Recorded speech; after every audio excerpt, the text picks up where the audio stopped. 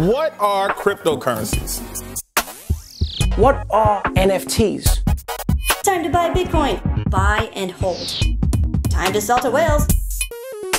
Decentralized finance, smart contract, white paper. Well, then buy it. Well, then sell it. I don't know.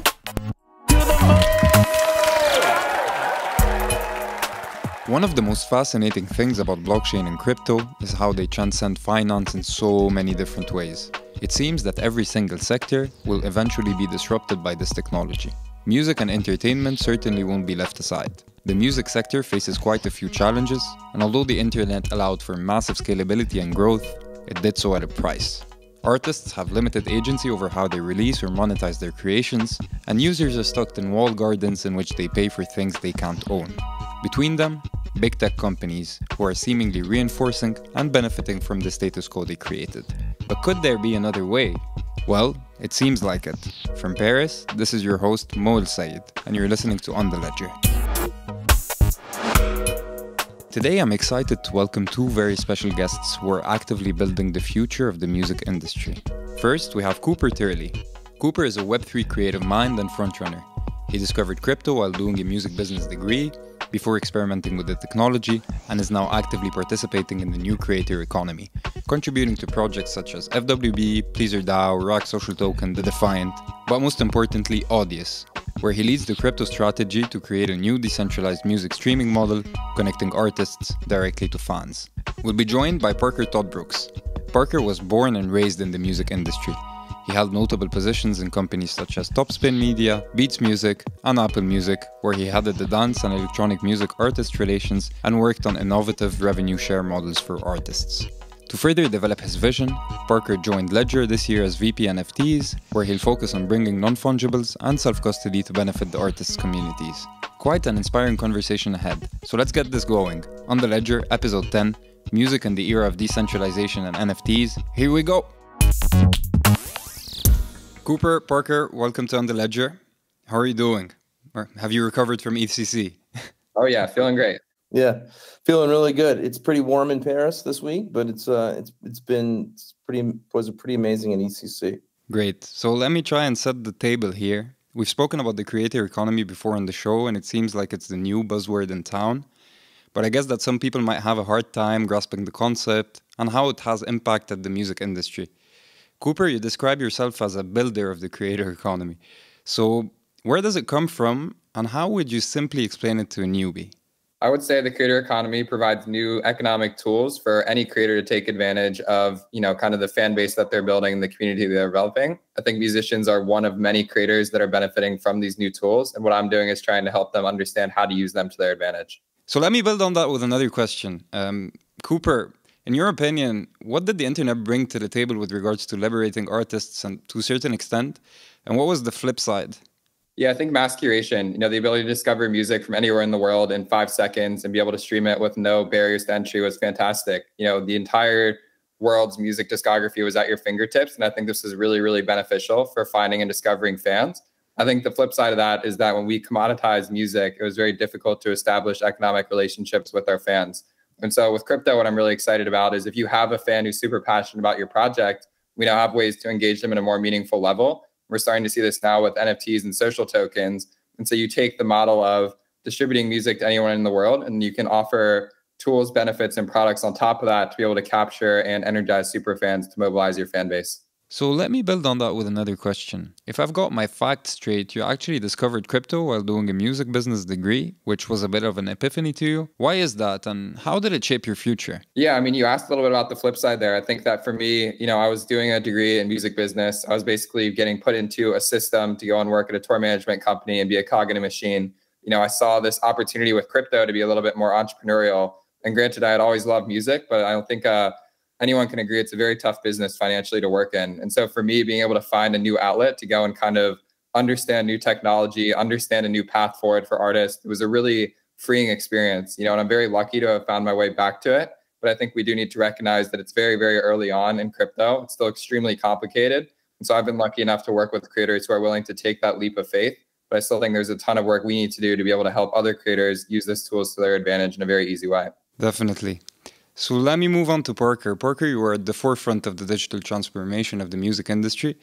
Why did you choose to leave Web2 behind and join the Web3 revolution? What drove it home for you? Well, that's a really good question. So at Apple Music, so I was a part of a team that what we did is we co-invented technologies to identify master recordings with DJ mixes or within DJ mixes, and then directly pay the rights holders. And what I realized is that what we invented at Apple for DJ mixes had an incredible life. And what it showed was that like there was an appetite, even though it was like a small one, for Sony, Universal, Warner, and the Merlin Trade Group to recognize that there's real value in being able to create derivative works with master recordings. And for the DJ who created the work, plus the entities from the clubs, the festivals, and promoters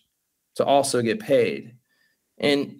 But there was also like a hard line where that kind of thinking stopped. And that for me, it was like the idea of that we would solve this problem of allowing artists to create derivative works and for both the artists and underlying rights holders to get paid was always related to how do we take it from 30 minutes down to 3?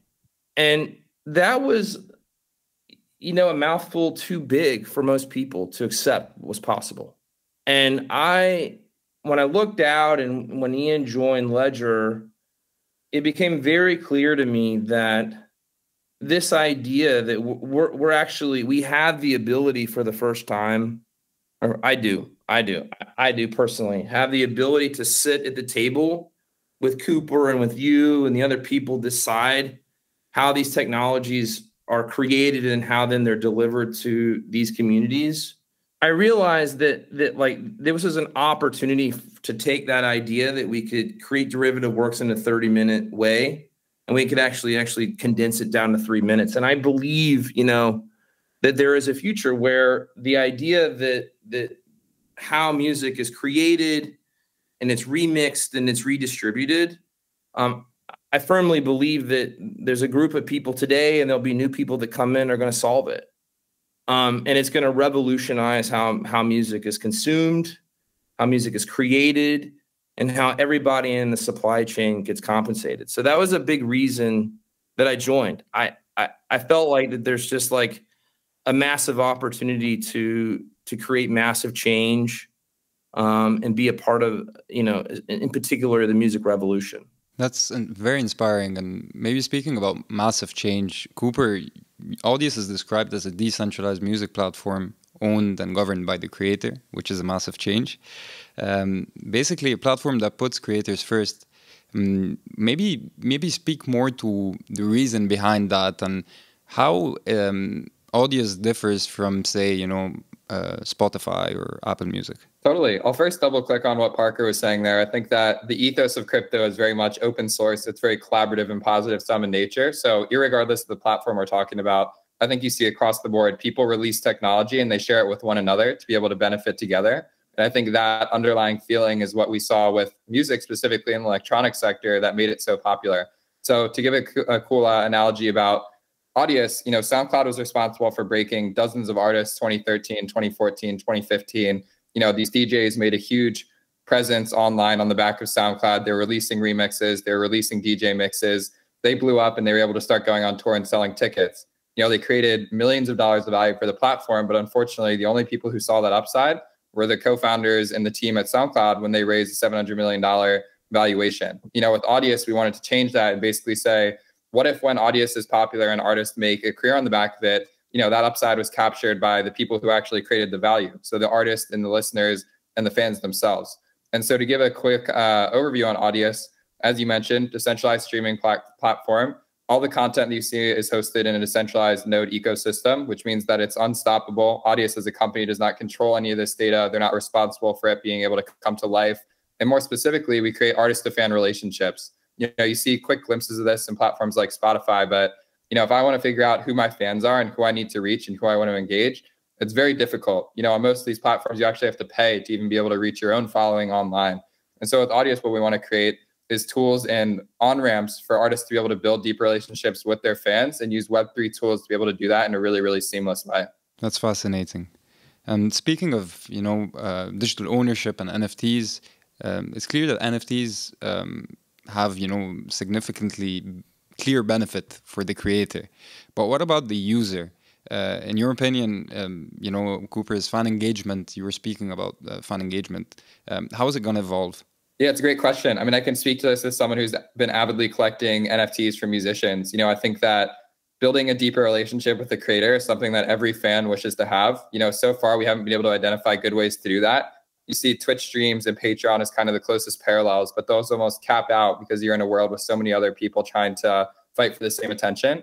And so for the artist-to-fan relationships in Web3, I think namely NFTs and the ability to purchase work at an unset value. You can bid 100 ETH on the piece and sell someone that they changed your life and absolutely made their day. Like that's something that I found really, really effective. I now own about 10 different music NFTs that all come with some sort of redemption rights to shows, VIP for life, all access for life, one-on-one studio sessions. And it's really just amazing the relationships I've built with the creators I love solely because I collected their NFTs. I think that this is like a very early stand at it. And I think that we're going to start to see access levels being defined more clearly using things like NFTs, social tokens, governance, and all kind of the cool things that we're very familiar with in crypto today. Parker, as VP of NFTs at Ledger, what's your vision for the role of NFTs and Ledger products, of course, in the creator economy? Yeah, well, that's a pretty vast question, and what I think is immediate is very much like what Cooper touched on. Is that I think that where this goes is that where creators are going to start to create a connection with fans that can be proven without avoidance of doubt, that people can actually show and prove that they own a digital asset. And then I think from there's going to be a number of services and companies and artists themselves that are going to start to create experiences that are tied to and directly tied to owning those digital assets. And I think that what you're going to start to see is that, out of the gate, like what we see today is like a lot of times when I hear about experiences or I say experiences to people, like a lot of people like immediately go to, like a meet and greet with an artist. And I think that's just one piece of the puzzle. I think that like there's going to be a digital DNA that's created.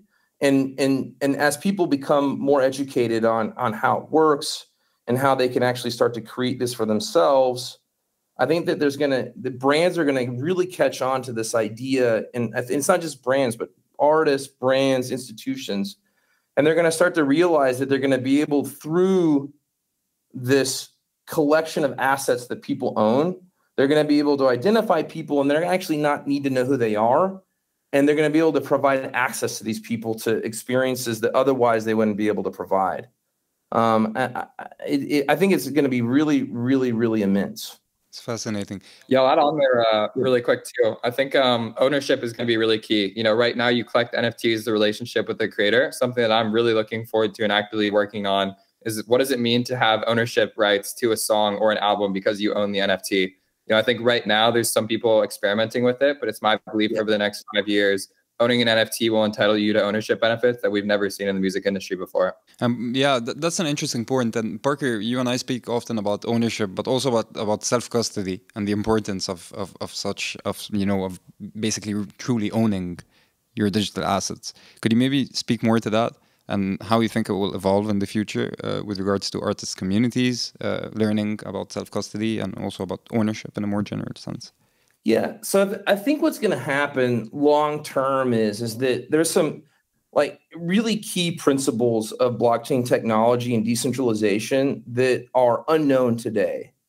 And one of those is what it means to actually self-custody and own your digital assets.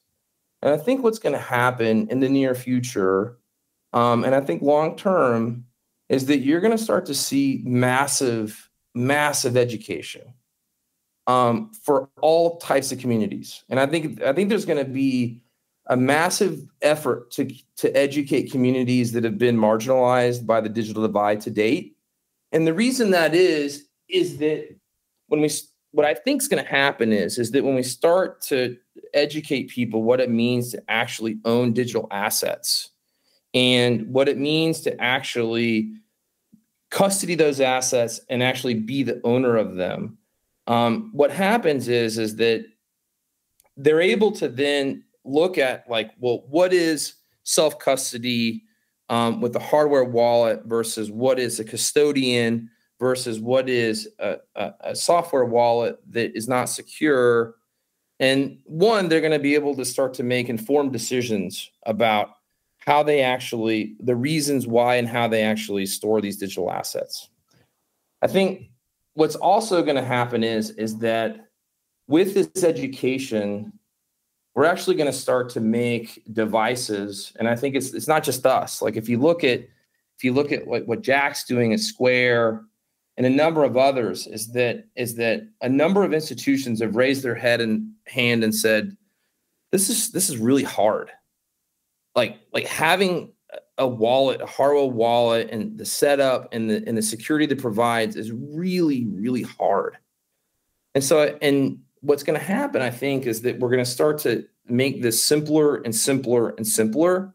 And there's a future where that, like, vis-a-vis education around what it means to self-custody assets plus ease of use is going to open up a whole a suite of businesses that'll provide experiences. And so like I see a future where it's like, you know, like kind of to what we talked about and what Cooper spoke about, is that like it's going to be really easy for people to create fan experiences that require a hardware wallet to verify that you actually are a member of the fan club. Or you're going to be able to go, for instance, Cooper runs a company or runs an organization called FWB. They just recently released a ticketing platform, and it's an early beta, but there's going to be a day where they're going to be actually to release tickets and you show up to an FWB event and it'd be super seamless to walk in and get into the event and prove that you actually own a digital asset that grants you access. So that's kind of what I see it as I see there's three parts, is that there's going to be education about what it means to self-custody. The software and hardware is going to get really, really simple to use. And then there's going to be companies and services that build frictionless experiences around that ease of use. So now that we've spoken about the past and the present and a little bit about the future, but we'll dive more into the future of cryptocurrency. This is the Ledger forecast. So, Cooper, if Web3 is to succeed, it needs mass adoption. But to Parker's earlier point, the user experience and language of the current crypto sphere is a bit intimidating to newbies. How are you working on gaining such adoption with Audius, but also with Friends with Benefits? And maybe speak to how you see it evolving in the future. Yeah, so the clearest parallel here is for Audius, you don't need to know anything about crypto to get started. You log in with an email and a password, and under the hood, you have an Ethereum wallet baked into your account. I think that more products are going to be built with this mindset where you kind of start in an easy mode where you have something set up for you. And if you want to evolve to advanced mode, you can connect to a wallet like MetaMask. For something like FWB, I think trying to think about what it means to join a fan community. You know, right now, this is setting up a Discord account, joining a server, and then connecting a wallet. To someone like me, that's extremely easy. But to most people, they've never used Discord before. And so thinking about how to pull out that experience of joining a chat group and then connecting a wallet that has digital assets in it, I believe there will be products to make this easier, but I'm very much looking forward to that. You know, I think that recognizing that crypto is so difficult and hard is really, really important. One thing I've been doing is trying to run experiments that don't have financial economic value tied to them. So for example, POAPs are NFTs that you collect for going to IRL or digital events. This past weekend in New York, I was lucky enough to work with an artist named Tycho. We set up a POAP, we handed them out at the concert. If you went to the event, you could collect basically a digital ticket stub. It has no secondary market value, but it did allow us to kind of get the flywheel rolling on identifying fans who have crypto wallets. And so, you know, running small experiments like that, I think are going to get us somewhere meaningful over the long term. And right now, a lot of the work that I do is looking at these complex onboarding solutions and trying to figure out how to really, really dumb it down to make it really easy to join for anyone, regardless of their prior experience. I think that's a pretty interesting point. And so let me piggyback on that. Like, Mo, this is a big thing that, like, kind of what Cooper talked about is like this idea of intrinsic value of NFTs.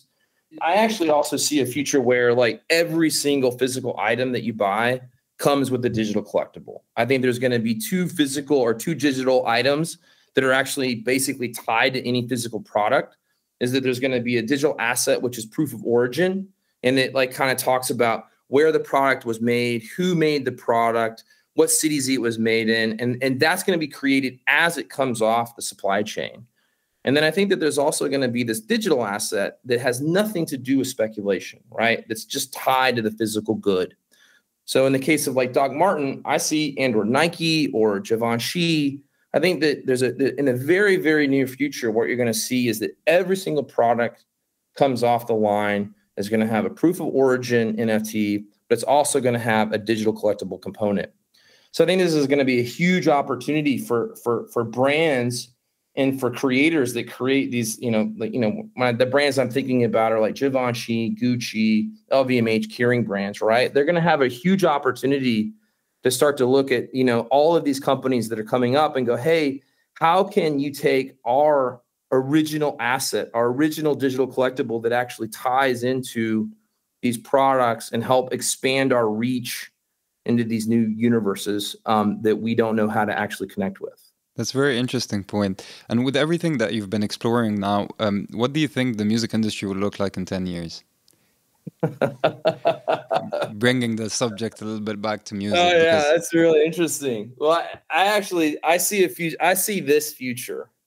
And Cooper, please argue with me if you think this is that I think that the idea that there's a play button and that's how people consume music is over and dead. I think that the future of the way that music consumed will be programs like GarageBand. And I see a future where when you use those programs, it'll be as easy as drag and drop to take a Beatles stem, a Jay-Z stem, and put it into GarageBand. And when you play it and you create music, the creators are going to get paid. And I think it's from that point and from that step forward, I also see a future where not only do the creators get paid when you're making the music, that it's going to be as simple as a single click and it's in the cloud and everybody can listen to it. And not only do the underlying rights holders, but the person that helped create this new derivative works gets paid.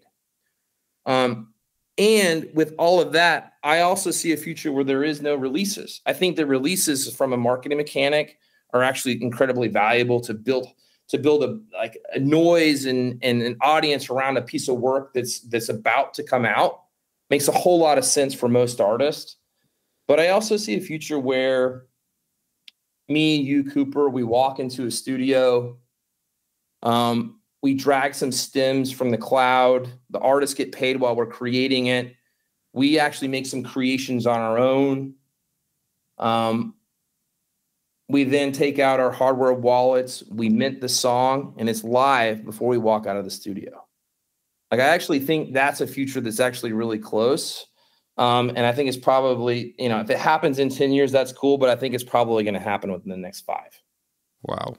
Cooper, what do you think? It's the first time I've ever heard of someone predicting the play button will be gone forever. It's definitely a very ambitious prediction there. I think on my end, recognizing that fan communities are going to be a lot more empowered in 10 years is really, really important. So if I find an artist really early on in their life cycle, I should be able to participate in that upside. I think what that sets is a precedent where fans are working directly for artist communities. And we're going to see a disintermediation where labels are now not the only one doing these services. You have your super fans basically working for you and having shared economic upside in that activity. What that happens in 10 years then is once you establish a precedent for anyone to own these different pieces of work, is these creators getting much more powerful about the way that they influence the platforms that they release on. So right now, instead of being beholden to an algorithm like you have on Spotify, I think we're going to start to see these digital nation states where artists have these huge followings. They're going around to different platforms. They're playing shows in different cities. They're having, local concerts in cities that they set up themselves. We're going to start to see these pockets where if you're a big fan for an artist, you can come in and work for them, own a piece of the project. And as a result, I think the derivative value of that is going to be 10 times higher than anything that we see today. Yeah, I think, the future is all about community and decentralization. And I think talking about the future, I have a question to both of you, and you feel free to go first on this one. What is the future innovation that you're most excited about?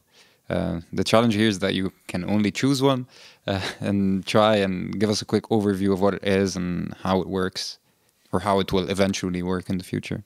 I'll take a first stab at this, if that's okay. I'm really fascinated by splits contracts. I think it's really simple to think that anyone can get any percentage of a royalty in real time conceptually, but it's very difficult to do this in practice. So you see this very high level right now on platforms like Mirror and Foundation, where you'll have a 50-50 split between the artist that owns the release and the person who helped them create it. I think in the future, we're going to see splits contracts where there's 1,000 to 10,000 artists of any given cent that comes into a specific asset, and being able to route that around the world in real time is the single biggest innovation that the music industry needs to be able to, proliferate and exist in the future. I love that.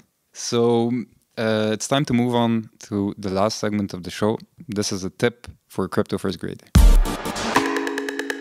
So let me start with Cooper. What is your ultimate moral story? One that would allow a creative crypto first grader to have a better time navigating Web3 and the creator economy. It could be a moral story or a simple tip, whatever you wish. But I think everyone would agree that it would be better if it's a story that someone can learn from. Yeah, I'd say high level, I owe my entire career to working for DAOs. I had no idea what I was going to do when I came into crypto. I basically saw an industry that was very ripe for innovation, and I saw something I was passionate about, and I just threw myself headfirst into it. With crypto, I think there's this notion that in order to be involved, you either need to be a really amazing trader who's able to identify economic upside, or you need to be highly technical. What I would say as a morale story is if you are skilled at coordination, this industry is begging you to come in and help. Every single project that I work for is always looking for people to coordinate one another. And as we get into a deeper decentralized world, people who are able to help with organization and morale boosting internally are going to have extremely valuable roles. So if you're looking for ways to get involved, I would say you don't need to have a prior skill set. My prior skill set was a music business degree, which has no correlation to anything in crypto. And yet I found myself working with some of the brightest people in the world. So don't be intimidated. If you're willing to put in the legwork, I think there's going to be some really amazing opportunities for you. Good one.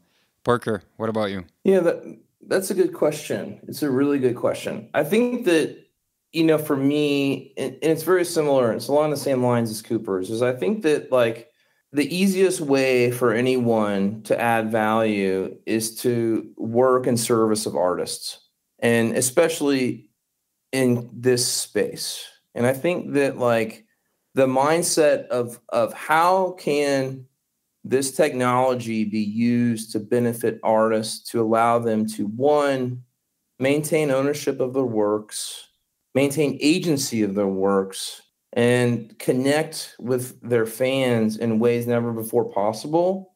This is, it's not simple, but the idea is simple. The idea is if the technology, when you look at it, if you come into this space and you look at how can I serve art and artists maintain agency, there is no limit to the success. Because every single artist on the planet today, every single one, needs someone at the table looking out for their best interests. And I think that that's for as long as I've been in this space, there's a lot of really great people, but the people that stand out the most to me are the ones that they're like Cooper. That's just how do we build this so that the future's better and that artists can connect in ways and have a way of life that wasn't possible before this technology existed. I guess that's the perfect way to end it. Cooper, Parker, thank you for the inspiring thoughts and the glimpse into the future of music and entertainment. It was great chatting with you. Thanks for having me on. I look forward to doing it again as well. Yeah, man. Thanks, Mo. Thanks, Coop. Thanks, man. That's it. Hope you guys enjoyed this as much as I did. This was the last episode of On the Ledger before a short summer break. We'll be back very soon with more inspiring discussions and a few surprises. In the meantime, feel free to subscribe to this podcast, listen to previous episodes, and share it around if that's what you're into. If you want to dive deeper, you can read Ledger Academy and watch School of Block as well. Brought to you by Ledger, directed and edited by Theo Wiesman. This was On the Ledger from Paris. See you in September. Take care. Au revoir. This content is provided for informational purposes only and is the sole expression of our opinion and should not be relied upon as legal, business, investment, tax advice, or more generally any type of advice. Ledger will not be responsible for the consequences of reliance upon any opinion or statement contained in this podcast or any omission.